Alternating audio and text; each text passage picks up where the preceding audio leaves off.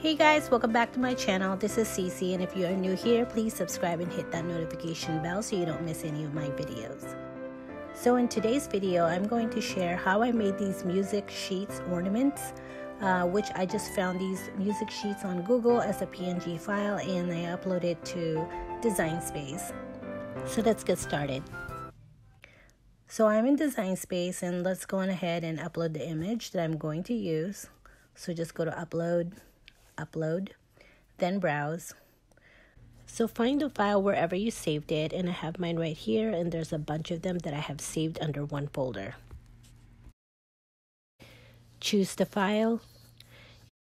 You can choose simple or complex, it's completely up to you. Then click continue. I'm going to zoom out so you can see what this looks like. Then click continue. And right here on the left side box, click on it because we're going to save this as a print and cut. Name the file, put a tag if you like, then click save.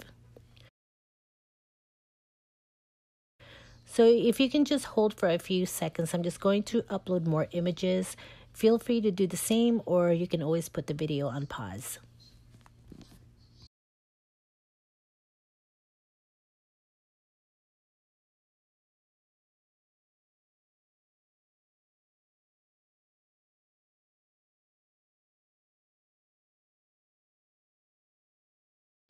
Okay, so I think this is good for now. I'm just going to click on all the images that I've uploaded, then click insert.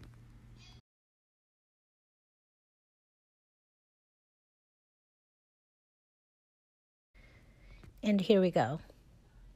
I'm going to the left side panel and grab a shape, then go up here to resize. And don't forget to unlock the shape here, because I'm going to resize the shape to 2 inches in width and 3 inches in height.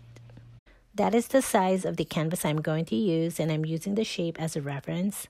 So now I'm going up here to change the color of the shape just for a better view. Then zoom in, and I'm just going to bring the shape up here.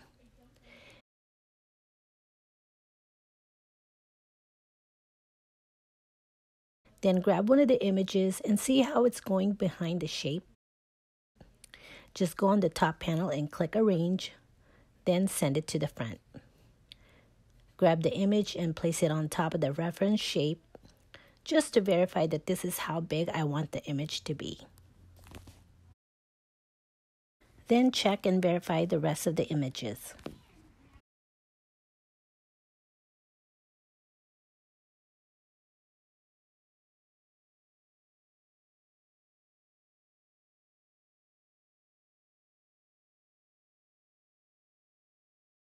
Once you're done, grab the shape and delete.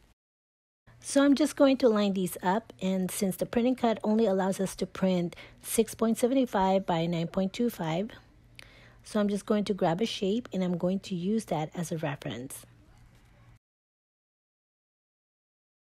And don't forget to unlock the shape to resize to 6.75 by 9.25.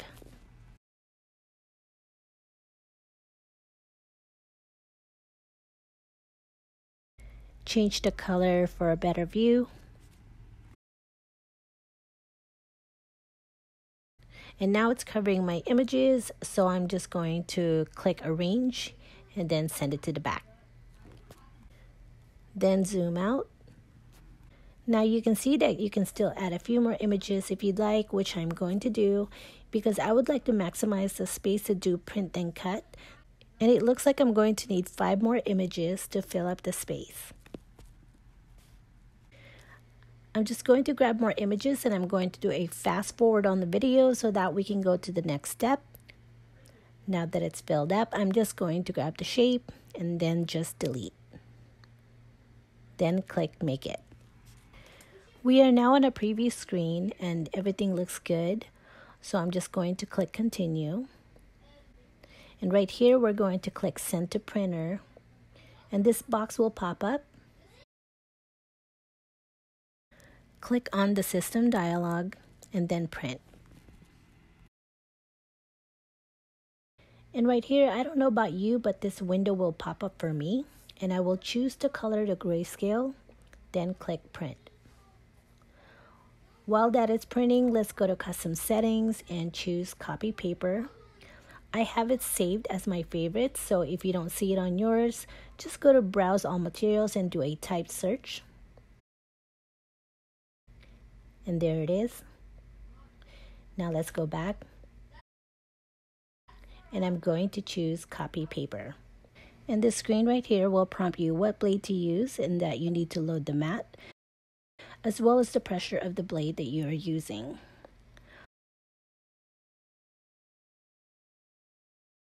So let's go ahead and prepare the mat so this way it's going to be ready to load into the machine. Once the mat is loaded into the machine, it will scan the registration box and just start cutting.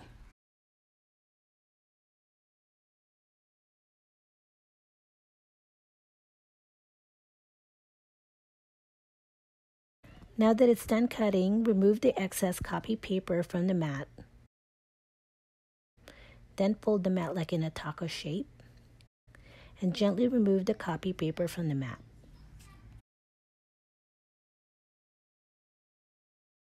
Or if you don't want to cut with your Cricut machine, you can always use a portable trimmer or scissors and just manually cut it yourself.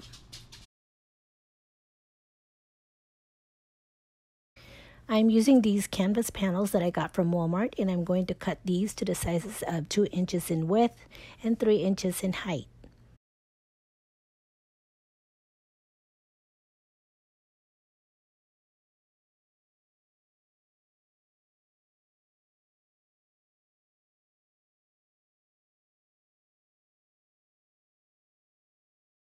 I'm going to sand the sides down just to smooth it out.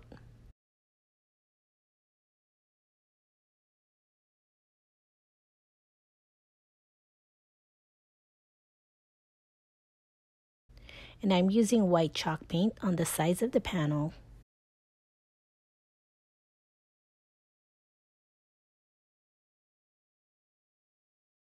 So I have a bowl of coffee here, and while the paint is drying, I'm just going to crumple up the paper and just throw it in there for about 10 minutes.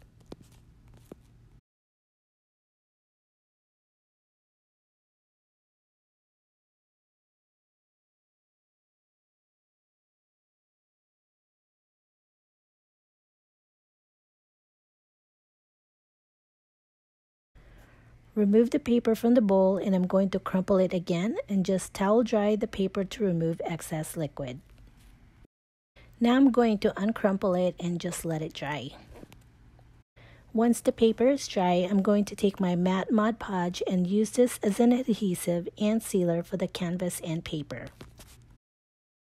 Once you put Mod Podge on the panel, take the paper and just place it on top of the panel and smooth it out, then seal it with your Mod Podge.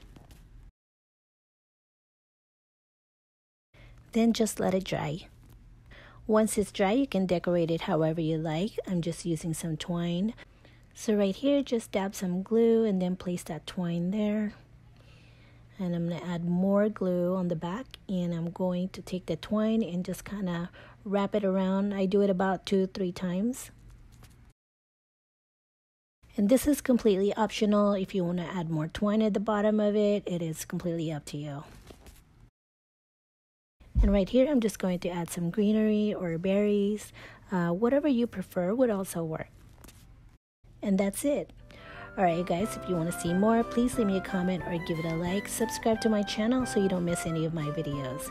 Have a great day, and I'll see you guys on the next video. Bye guys.